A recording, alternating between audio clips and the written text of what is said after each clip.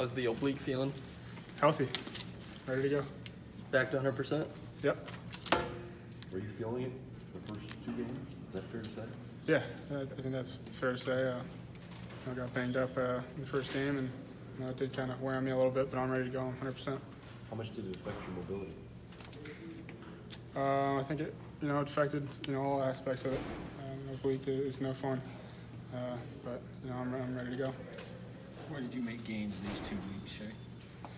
Just in preparation, anytime you have an extra week to prepare for an opponent, I think just knowing them is obviously the biggest benefit. But just going out there and playing with confidence and letting it loose.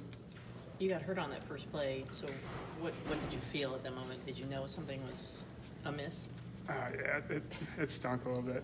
I couldn't really rotate all the way. It was more mental, I think. But like I said, I'm healthy, 100%. Can't wait to get out there with you guys. Was it helmet hit you? I mean, how does? I have no idea. It might have been just the way my body torqued on the first play. How do you assess your first 2 games? I mean, knowing that you have a slight limitation, you did get 2 wins, but how do you think you did? Sorry, it sucks you said that last part. I was just gonna say, 2-0. That's as long as we win, I'm happy. I don't really care. Obviously, nobody's expectations are higher than mine in the way I play, and that's the same way each and every single guy in that locker room is. But it's week by week, and we're looking to get out there against Wisconsin. You mentioned the fumbles after the first game. How much is it in your head the second game? Does that play a mental toll on you once you start dropping the ball? Yeah, I slept with football in my arms every night, taped it up. We've heard stranger.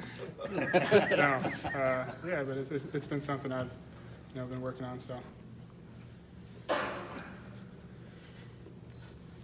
Did you do anything extra in this bye week to work on the ball security, other than just maybe doing the drills that you usually do? Yeah, just urgency and just having that idea to have that ball security. But at the end of the day, I just got to go out there and play confident and have confidence in in this team, and that's how we're going to play on Saturday. How fully integrated do you feel like you are with Josh's scheme? Very. We've had an extra week to prepare for this bye week, so I feel like we have a really good game plan together, and I feel like everybody trusts everybody in that locker room and in the office, and we're just going to go out there and let it loose. Will you have Peoples-Jones back Saturday? Not sure. I'm not sure. I know he's getting better every single day, every single week. So can't wait for him to get back out there. And you'll have Runyon back. I'm sorry. What's that? Is he practicing right now? Yeah, as far as I know. But you'll have Runyon back, though. Does that make a big difference for you with the offensive line? Yeah, anytime you have your starting left tackles, senior veteran guy coming back. I thought Hayes did a great job protecting my blind side the past 2 games, but I'm really excited for him to get back. There's a lot of talk coming off the Army game about the reads and when you pull it and when you give it and when you throw it. What did you see when you look back at that film, and where do you feel like you are in terms of that aspect of it? Learning and more learning. We're not going to apologize for being 2-0. As simple as that. It was a good Army team, and defense played lights out. But we're looking to let it loose Saturday. Is that one of the more complex aspects of Josh's offense, is just how many reads you have to make on a given play? Not really. It's pretty simple at the end of the day. Just as far as the amount of preparation put in and how prepared you are to go out there and execute. What are your early thoughts on Wisconsin's defense? They're good. They're very well coached and sound on defense. Great front seven. I feel like it's going to be a good matchup, but we'll be out there ready to play. You're 2-0, like you said, but sometimes there's a sense that the sky is falling, the offense isn't clicking. Why should people be sure that it will click? I guess you guys just have to wait and find out, and trust the process. But you believe it, right? You believe it's. I believe it. So as every guy in there does. What do you think you guys need to improve the most? You know, everywhere. You know, top down, I think it all starts with me. Getting the ball every single play. You know, just going out there, and I kept saying it, just playing loose and playing confident, because at the end of the day, we feel like the only people who can stop us is us. So. Ben Bredesen was talking yesterday about how impressed he was with your leadership. He said you don't bat an eye, you know, if you're hurt, whatever. What do you try to emphasize as a leader? Getting the A on your chest, so to speak. Just kind of instilling the confidence and that I have in myself and in my teammates, and a lot of guys, we have so many leaders on this team, and they do the same to me, and it just kind of we just feed off each other. So I think just positive energy and the confidence and knowing what you're doing, and just having fun with it, really. You mentioned confidence a couple of times here. Has there been a time when you were not a confident quarterback? No. All your life? Fifth grade was fifth grade was the first year. So Let's talk about fifth grade. my dad was the coach, and he was the signal caller. But it was a little rough at first, but eventually caught on to it. So your dad took your confidence away? No, I mean, just first time out there a little bit, but yeah, very very confident, and that comes with the guys around me, and just how can you not have confidence in yourself when you have veteran O-line and unbelievable targets outside, and a hell of a defense behind you. So. How have you seen Ronnie Bell progress? Coach Herbo was talking about how much he's picked it up.